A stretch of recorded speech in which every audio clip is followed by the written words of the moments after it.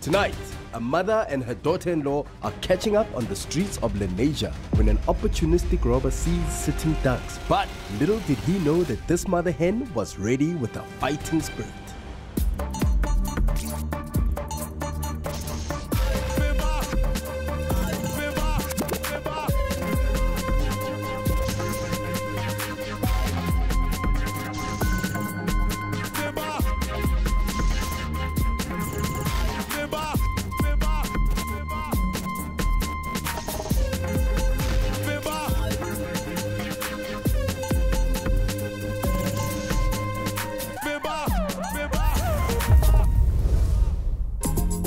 Lenasia is a predominantly Indian South African suburb in the south of Johannesburg, established during the Group Areas Act.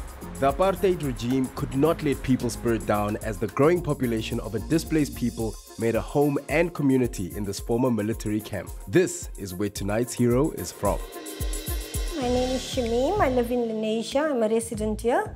I am a housewife and I love Lenasia. I'm very family orientated. I love being with my family. It's weekends, it's always children, grandchildren, they come over. My days are filled because I'm always going to one of either the daughter-in-law's homes or they coming over to us, all the kids and brothers and sisters. We're always going out for dinners. My name is Lenasia. I'm a resident of Lenasia. Shamim and I are close family friends. We've known each other from childhood. Okay, ever since I've known Shamim, she's always been this brave person, a no-nonsense person. Growing up as children, sometimes we'd go to the park and then you'll find the boys wanting to fight with you. And Shamim was our backup. So we were not scared because our bodyguard was there. She's like sort of a bull in butterfly clothing, you know, yet very sweet and caring and always helping people out. My name is Adila Mullah, and Shamim has been a loyal client of mine for the past 15 years. I'm a hairstylist, and I'm also a founder and principal of a special needs school in Lenasia. I would describe Shamim to be a caring person, cheeky, punctual, and brave. She always stands up for what she believes in. She takes no nonsense from anyone. She tells you like it is. Yes, I do. I stand up for myself. In any situation. I'm not very big built, so I'm a petite little person. But they say dynamite comes in little packages. Well, I have a fond memory of when she walked into my salon and my salon was completely flooded. And she was like smartly dressed in her heels, and she says to me, the first thing she says is, "Give me a mop and bucket." Another client would have walked away, but not Shamim. She stayed for 2 hours long and helped me clean up everything. And even though my salon was a mess, she turns around and said, "Okay, let's do my hair now."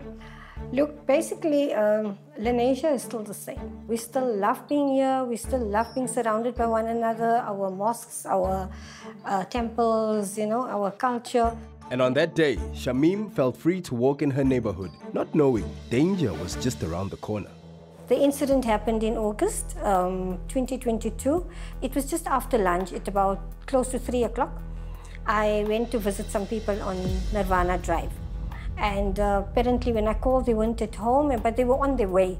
So I waited there. I think it would be a risk factor to just walk freely there, because that is a target for a lot of people. It's not the first incident.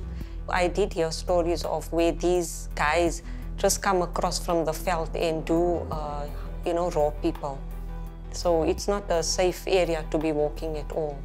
The thing I don't like about Lenasia is that you don't have freedom to stand outside your house at night and talk to a friend or park outside their house because you could get confronted by someone or get attacked. Almost feels like we're now living in an open-air prison by having all these gates and palisades around us. But then I just noticed this car coming down the road, and it happened to be my daughter-in-law. And when she stopped, I got off the car and I went to go and say hello to her. She asked me, "What am I doing there?" And I said, "No, I just come to see some people here." And she said, "Okay," and she was a bit tearful because I think there was a funeral. Shamim has a very good relationship with her daughter-in-law, Farzana. They're very close, and She's good to her daughter, he knows. A casual chat in the streets was about to take a turn. And when I looked through the corner of my eyes, I just seen these two guys, and I told her, Fazana, these two guys coming, you know? And I was thinking, should I just get into the car? But they were too fast for me. And I think the telecom van was reversing. And there was a guy with him that was standing behind this van. So he didn't come in front because he was watching that particular person that was reversing the little van there. So I also thought, where did he go, you know? I just saw them approach me from the back of the vehicle. So I threw the phone and the car keys into her car. Just something, I just felt this heat in my face at the time when I seen him, you know. I already was angry when he was coming towards me. And as he just came, he looked into the car and he said something. I couldn't quite hear, I just heard his voice. And I got so, I think, angry. And I said, no, man, you know, like, hey. I just screamed and I said, hey. Yeah, it doesn't take a lot to realize that these two are up to something. After the break, will Shamim fight or take flight? Here's a clue. She doesn't run. We're getting robbed, you know, and I just got to do something about it.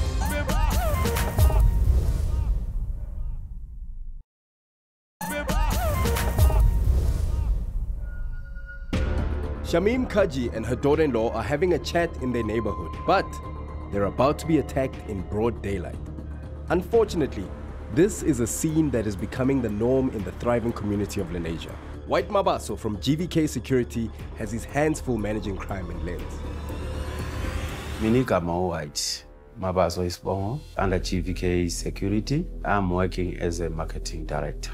We render services from guarding, industrial guarding, retail, senza nje yonke into in terms of ukuthi abantu bakithi bazizwe bekhuselekile. No, bugebengu impela budlangile and buyakhula in terms of crime rate in Lens. Ukubanjwa inkunzi kwabantu, house breaking, nokuqhekezwa nje emafemini. Yalethwa unemployment rate, drug thing that is within that Lenasia area, yenza kube a high rate of crime. But it started very well, it was a very nice place, but now things have changed. You cannot avoid these things. Because Lenasia has grown, the country's changed. We are just bordering off Lenasia with boom gates to keep ourselves safe. But Lenasia has really become a crime spot. Basically, it's very unsafe. Shamim nendodakazi yakhe ukwenza waba i-target on that day. Ukuthi one, those guys bahlala bephithiza beshama up and down, so they are targeting whatever they are targeting. Bambona ring ibell ukuthi akho muntu. These boys noticed ukuthi imoto yayingavalue ama-fastering have. So Shamim was supposed to be very alert. May wife is safety. You should have angena emotweni baxoxa nalomuntu axoxa naye bevala ama-fastering. People do feel very unsafe right now in this area. People are not so free to live anymore. They just get into the house and they rob you, and there's nothing you can do. I have been a victim. Overall, I've been hijacked. I was taken with my car. I was driven out of Lenasia. I actually begged them to throw me out of the car. And it was like at night, and it was really scary, but at least I got off the car and I let them take the car. The second incident I had is when I was coming out of the shop and I was walking with my bag out of the fishery, and this guy was just randomly looking for a few coins, I think, got the opportunity, grabbed my bag and he ran. I remember giving my friend the fish parcel and my car keys, and I chased him, but I fell flat on my face. Shamim vele was caught off guard. Wayengamele fastering kanje. Ngathi wayekhoma nomunye umuntu wayesemotweni. So these guys bona easy targets. Ukuthi there you can capitalize. Ukuthi uphethe nabazi kodwa nje whatever they can grab from Shamim, whether it's a phone or wallet or whatever, bona bayazi bazophuma kanjani. Everything went just too quick. This guy just came from nowhere. I threw the stuff in the car and he was just there. And the next thing, I looked at my daughter-in-law through the corner and I saw she froze. I was more worried of my daughter-in-law in that car than anything else. Farzana is the type of person who's quiet, timid, introverted, and I don't think Farzana would have known how to react in this situation. And immediately, I didn't even give him a second, but he had already picked the phone up from the seat. So he wasn't going to go away so easily. He could have just stayed there and just carried on robbing us till we took everything. Like probably my daughter-in-law's wedding rings, the phone, the laptops, whatever else there was in the car for him to take, and then walked off like nothing happened. So I had to get him out of there. To me, it seemed like Shamim, it was more about protecting her daughter-in-law than she didn't really care about what was going to happen to her. Her motherly instincts kicked in and she attacked her attacker to protect her daughter-in-law. He was sitting and looking at her and she was looking right into his face, and it's a very scary situation for her. And the mama bear came out of the unassuming auntie.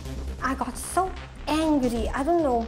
I just had this anger, like, you know, you're not going to do this. He was tall. He was a tall guy, you know. But when he was in there, you know, when I went from the behind him to actually get hold of that hoodie, I didn't actually think of his size or anything like that. I just needed to get him out of the van. That was my intention, that, hey, you're not going to do this. And I got hold of that hoodie and I started to pull him out of the van.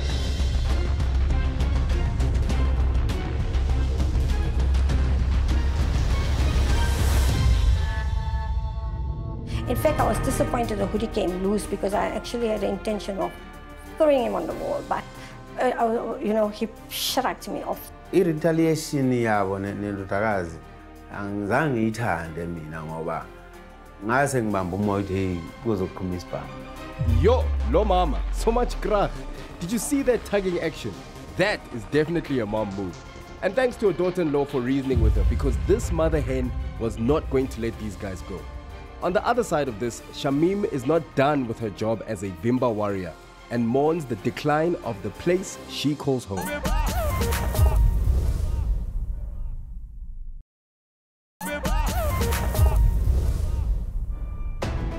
Shamim Kaji, a 60-something-year-old Lenasia woman, is caught off guard by two clevers. But the streetwise mama shows the boys a thing or two when she fights back with vigor. The criminals flee the wrath of Auntie Shamim, but he's not ready to let them go.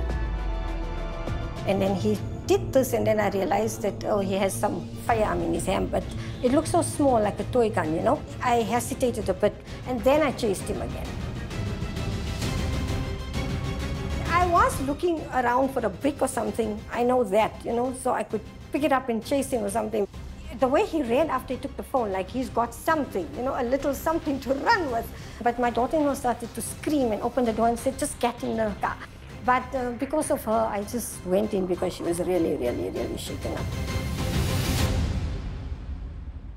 Into abayenza laphana, I think they are under the influence of this drug thing, because a normal somebody cannot just smash and grab. So laba bantu abasena nembeza, their consciousness died, so they can do anything. So I won't encourage people to behave that way. Ngoba siphila kayi-one, put life first. I was lucky, you know, that he didn't pull the trigger had it been a real gun. I was very lucky in that sense. I wouldn't ask anyone to do what I did.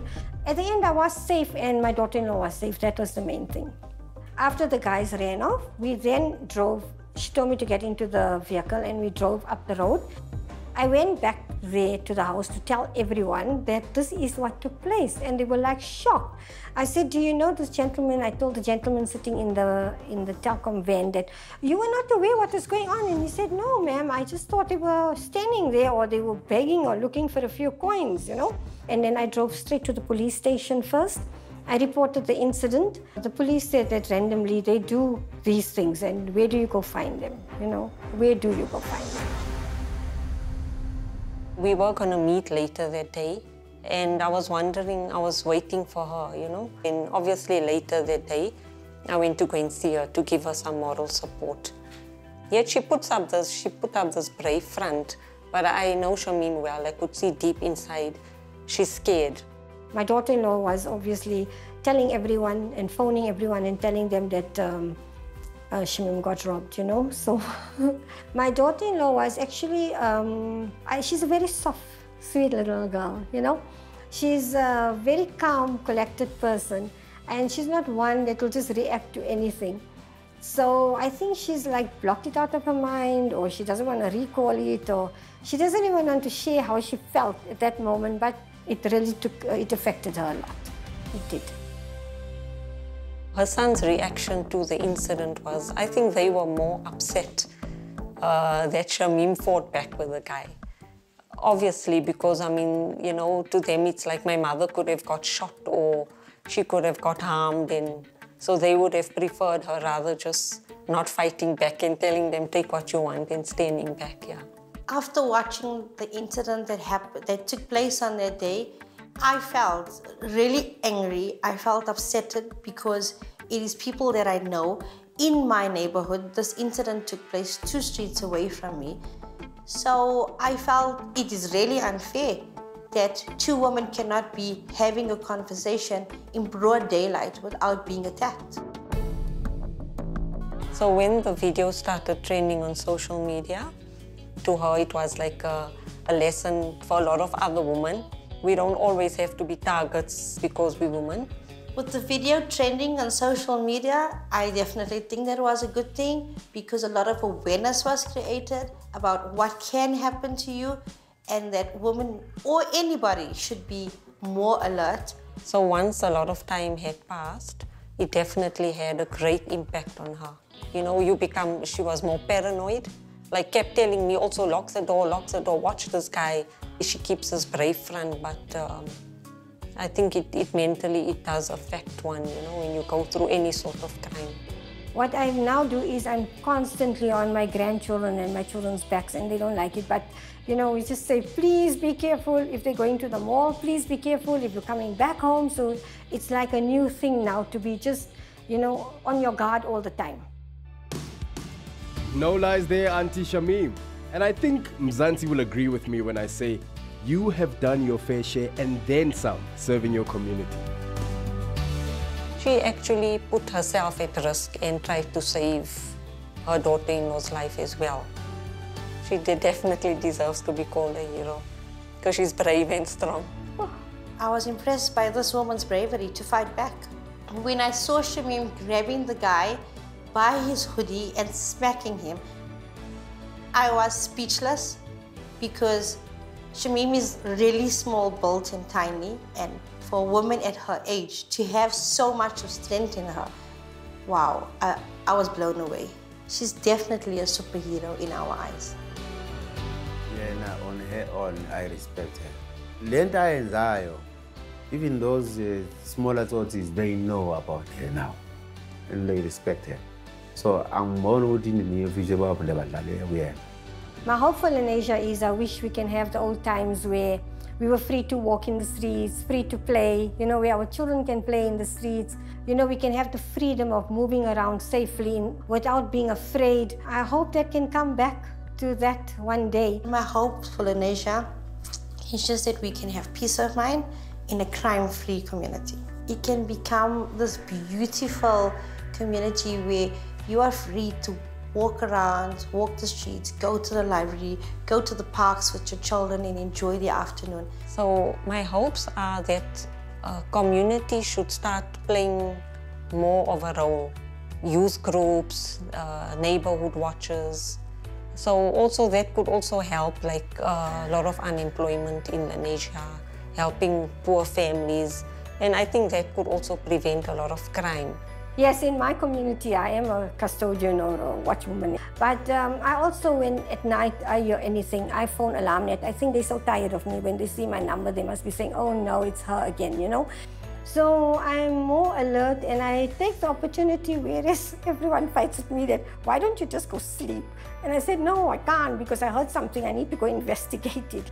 And my whole family actually don't like that, especially my sons. They just feel I should mind my own business. A true hero you are indeed, Shamim. They say not all heroes wear capes, but you, Shamim, you let your cape fly high and continue to be the warrior you are in your daily life. Now, Lenasia is not the only community that is plagued with intensified criminal activity. Be it in the burbs or Godikasing, we are all under siege with criminals in our midst. But there are more responsible ways in which the community of Lens can deal with this from Malume White. Oh, Shamim ngati, bravery yakhe yayimlidele ingozi ebungozini bokuthi angashona anytime. Bengazi ukuthi lesibhamu isangempela noma fake noma sineyinhlamvu. I won't advise people ukuthi ba react that way. You must just simply give up because impilo yomuntu lo esiphila kanye. Awareness, it has to be there to each and every one of us. Regardless, you are a pedestrian, hamba ngemoto, ungahambi unje ungathi ufa ama-wall club, uyabona nje ngembongolo, ubela. Keep yourself alert at all times. Anything I suggest a training of some sort to community. Ukuthi nje masingabambisana ne-SAPS, ne-CPF, community forum, then singakwazi ukuthi sibe nama workshop of some sort so that people might know the awareness ukuthi every time must always be alert.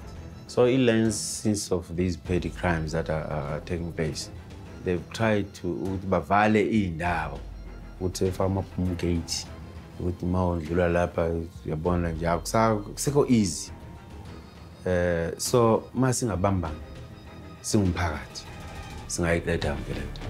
And no bigger truth was said. It takes a village to keep the village safe. Remember, motu ke motu ka batho.